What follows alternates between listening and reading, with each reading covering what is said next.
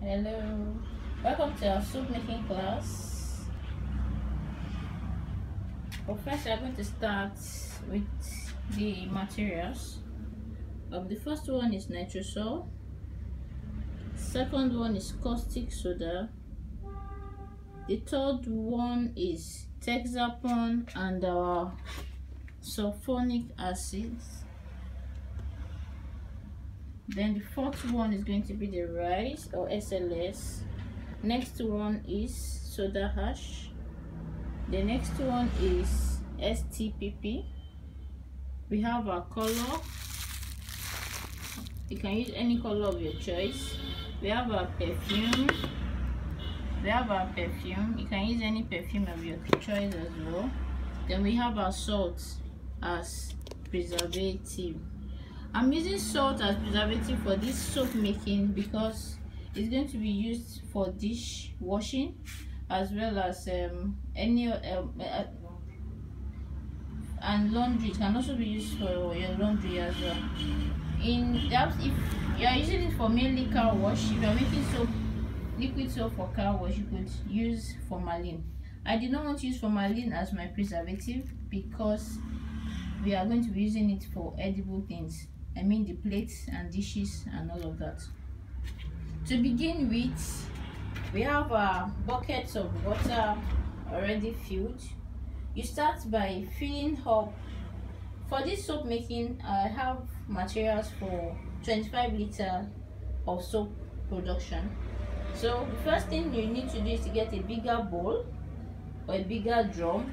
You fill it up to 30 liters with 30 liters of water. Then you dispense into smaller bowls or buckets as I've just done.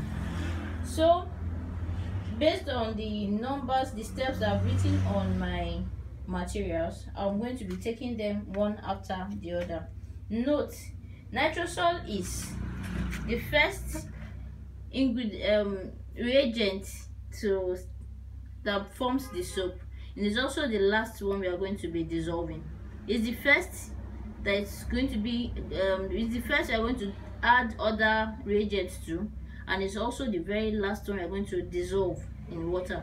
So I'm going to be taking my caustic soda next now. So this is the caustic soda. I'll be turning it into this bucket of water while I stir thoroughly to dissolve the chemical. Note, it looks like sugar. It's crystalline. It looks like sugar in nature.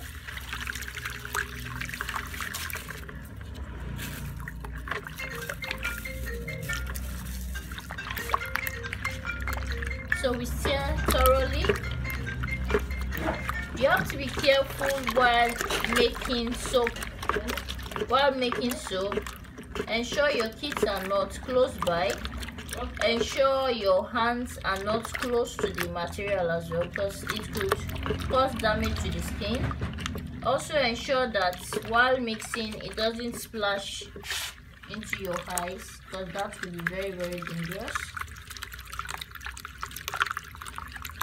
So like I said, you start with 30 liters of water into a bigger drum. Then you dispense into smaller bowls, just as we've done. So the first reagent we are dissolving is our caustic soda. Caustic soda as by nature, if it's too much in your soap production, could cause itching of the skin or damage to the skin. So it is advised that, for example, as we are making 25 liters of soap, when buying your reagent, they are going to give you 1/4 kilogram. You are going to be needing 1/8 of that measurement to make your 25 liters of soap. So we are going to stop with that. So the next thing we are going to be doing is to mix our step 3. For step 3, we are going to be adding sulfuric acid into a clean bowl of water. Into a clean bowl, we're going to be adding our sulfuric acid first.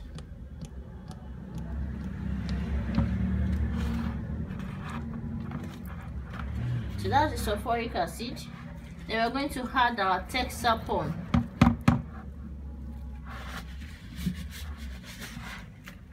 We're going to add our Texapon. We'll mix these two thoroughly. We'll mix these two thoroughly before adding water to it. So you're trying to use the sulfuric acid to dissolve the Texapon. If you use water direct to dissolve Texapon, it doesn't give you that complete mixture, and that could affect your soap production.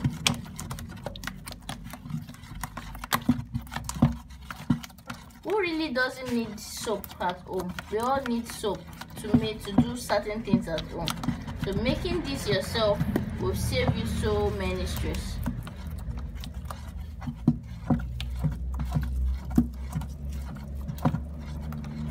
So you stir thoroughly. That is the mixture of sulfuric acid and Texapon.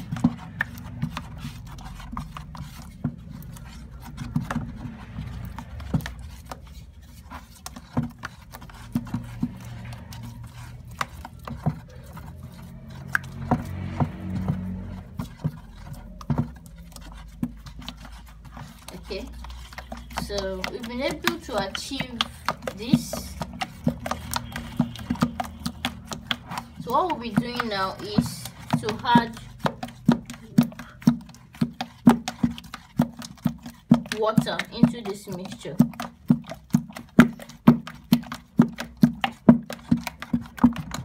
So I'm going to be adding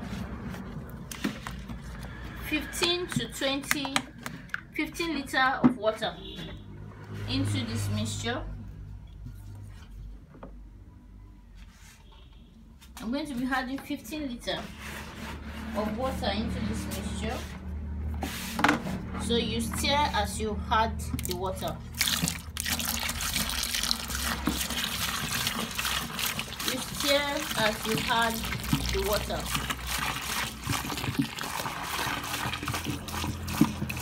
Okay.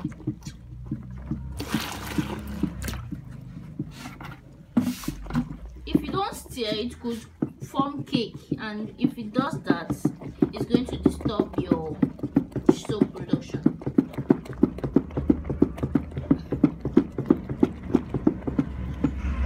You could use your hand gloves as well as your nose mask when making soap production.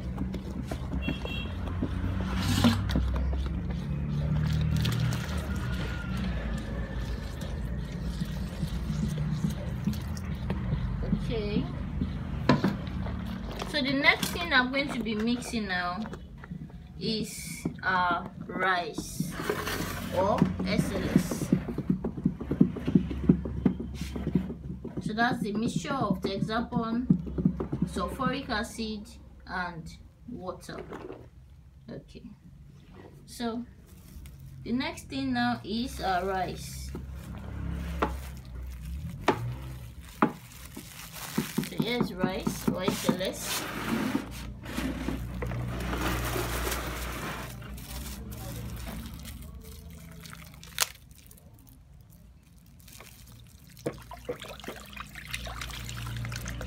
The reason why this is called rice is it has the shape of rice. The rice, the grain, rice grain. The shape looks like rice grain.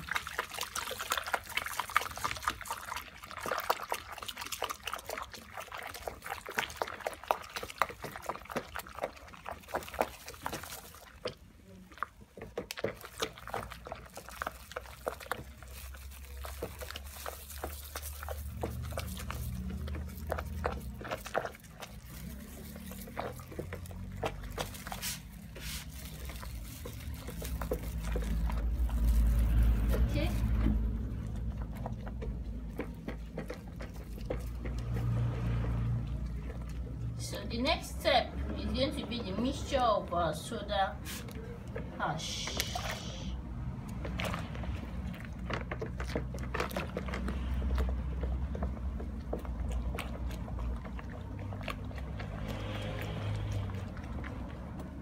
of these chemicals are prepared in separate buckets and left for it to mix together thoroughly before all is going to be all poured step after step into that large bucket, the bigger bowl or drum they are using to make the soap. Okay, so the next one is going to be a soda ash. Soda ash.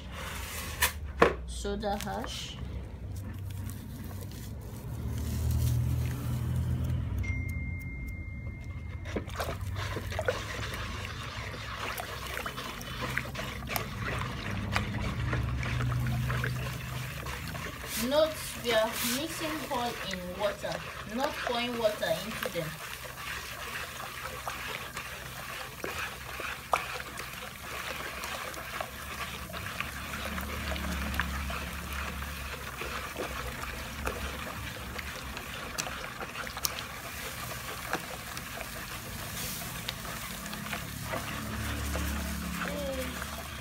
So you mix thoroughly.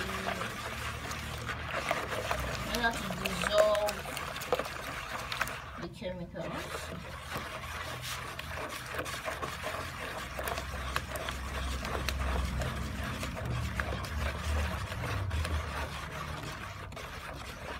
So the next step is going to be the mixture of our STPP.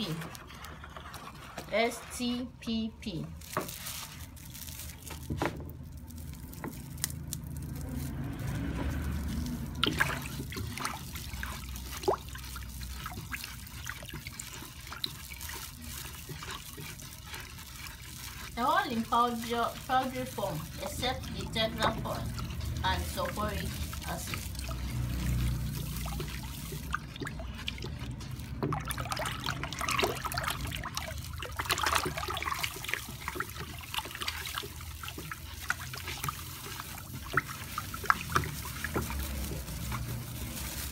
Okay, so the next one we are going to be mixing now is our color.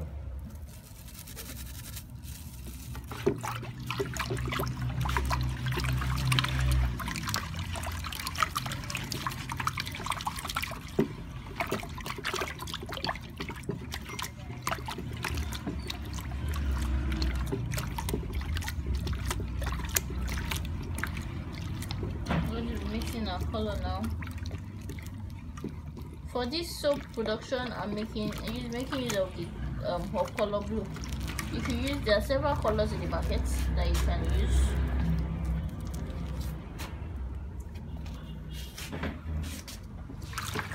Then you add color based on your choice. I mean the thickness. If you want it so thick, light, depending on what you want.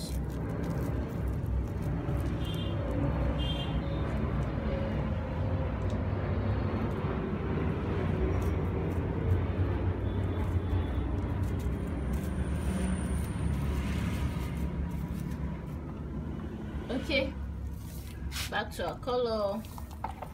So we're adding half of this.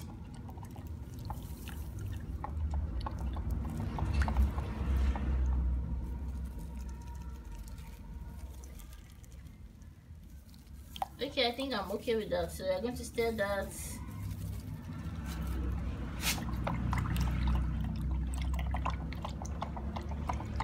Okay. So back to our table. Like I said, this nitrosol is the first to be in the bigger bowl we are going to be using to mix the other reagents. It's also the last we are going to mix. So let's do that now.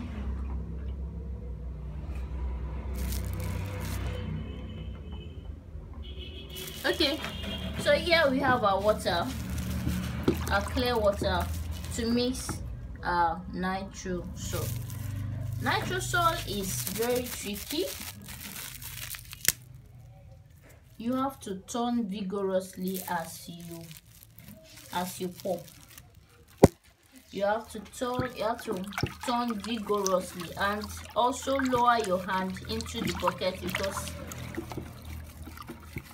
it could disturb the nose when the breeze blows it into your nose.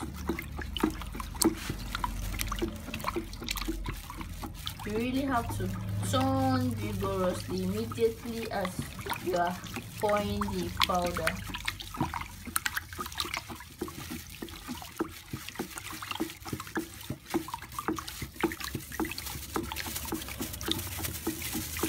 You may need to know what happens if you don't turn it raw. It forms cake,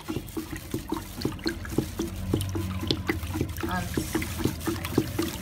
that means you need to get another one outrightly before you can complete your soap making.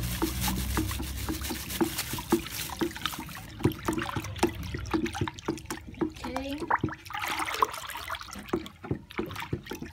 so a quick one, I'm going to just go through all the buckets. Mind you, they are all arranged according to how we are going to be pouring them into our bigger drum.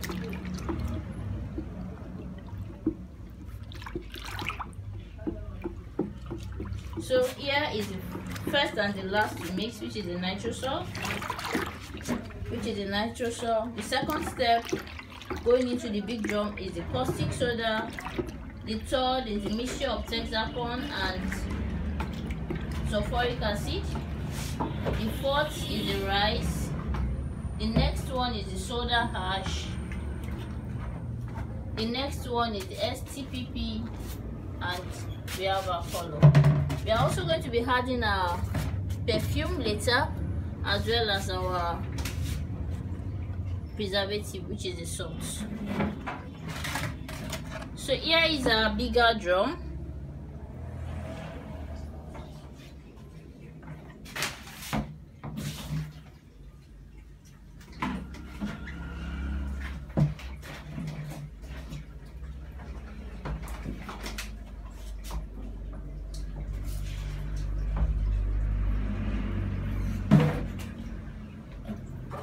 Here's our bigger drum.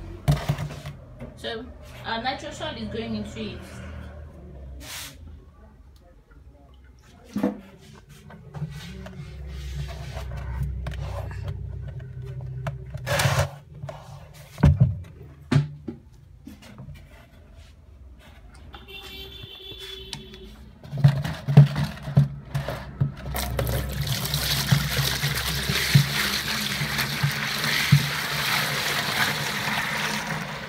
Okay, caustic soda,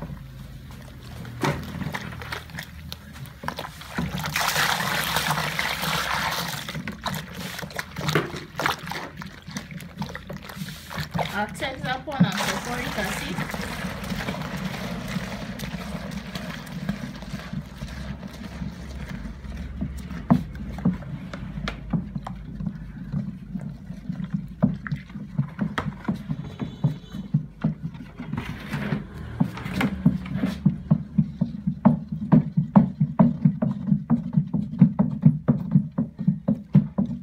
next is our SLS or rice,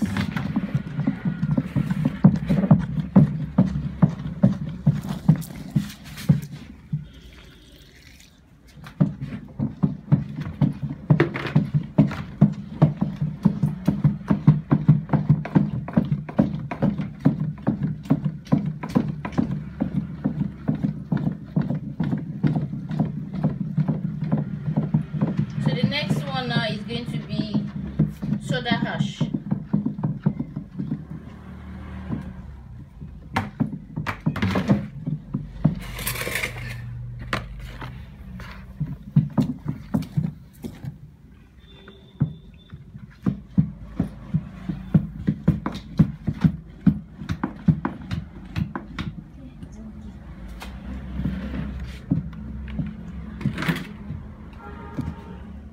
Okay, so the last one is going to be the STTP mixture.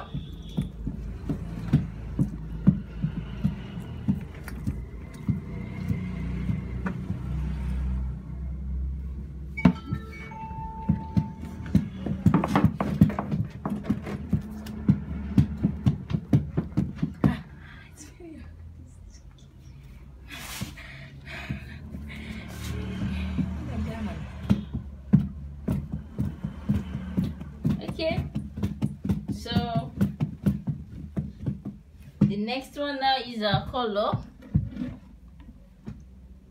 and perfume. The color, the perfume, and the preservative, which you are going to be adding to this after 18 to 24 hours. Thank you for joining our soap making class.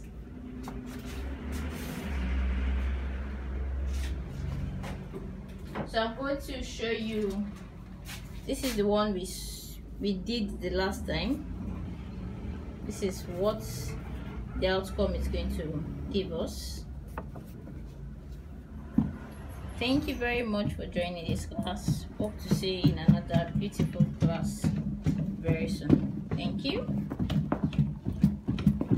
Hello.